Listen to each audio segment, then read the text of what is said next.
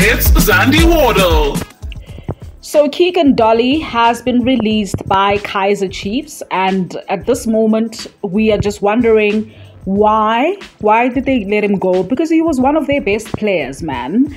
And it seems like there's a lot of reshuffling that Kaizer Chiefs is doing, especially after so many losses.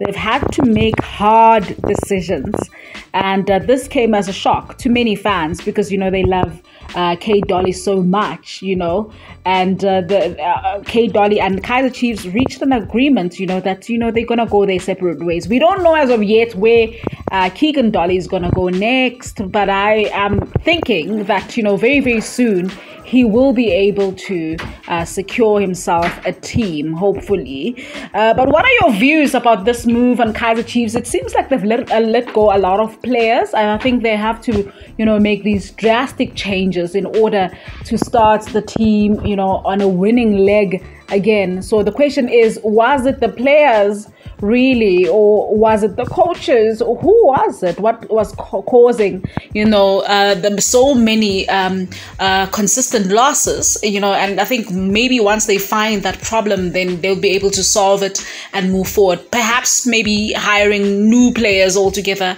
is the strategy that they're willing to implement. What are your views? Let me know in the comment section below. I'm Zandy Wardle.